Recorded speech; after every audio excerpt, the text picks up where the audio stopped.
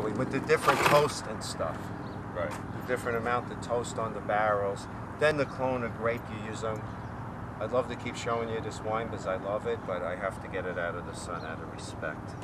Well, now that we saw everything that goes into making that, I can't just leave it in the sun.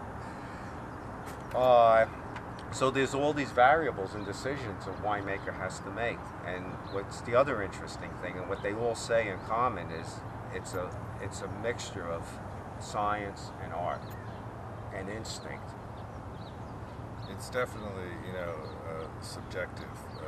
They decide, when the grapes are ready, how much of which lots and which barrels put, how much sugar they should be in. And it's a learned experience. You cannot just learn it by books, because they're putting together wines that don't taste anything like what they're going to come out at the end after they mature. And we're talking just in weeks of blending and finally settling down. And they're having to get an opinion in their mind of what this thing is going to be in the future. So they have to have experience with that. You just can't, imagine what this is going to be like without knowing, from past experience. So yeah, it's an amazing art form. Yeah, because like we taste today too, wine in different stages, and it tastes so different.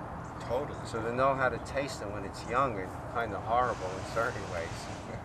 To know what it's going to be like later, I'd be having a heart attack my first vintage. I ruined it all. That it could turn out to be the latest occult wine. Yes, fantastic too. And then as we know, there is a reason for blended wines. You can make something more consistent by blending it, and that's an art form, because between the year to year, the different everything, lights, patterns, moisture patterns, weather patterns that change, in microclimates. There's no way you can get a consistent product, without having some type of blend. So single have a very, very hard time to come up with a very good product, but they can come up with amazing ones for sure. Oh yeah, with the right vineyard. With the right vineyard, the right grapes, and the right, year, they can come up with amazing things. Which leads us perfectly into Harford Family Winery. We went there today too. Oh yes, it was lovely. Speaking of high risk, low yield vineyards, that's the place. By high risk, they mean some years you're not even going to get any wine, because it's right on the edge, these vineyards. Like, they have a vineyard. Well, first of all, Harford is another winery like here, in the theme of our tour, Pinot Noir and Chardonnay,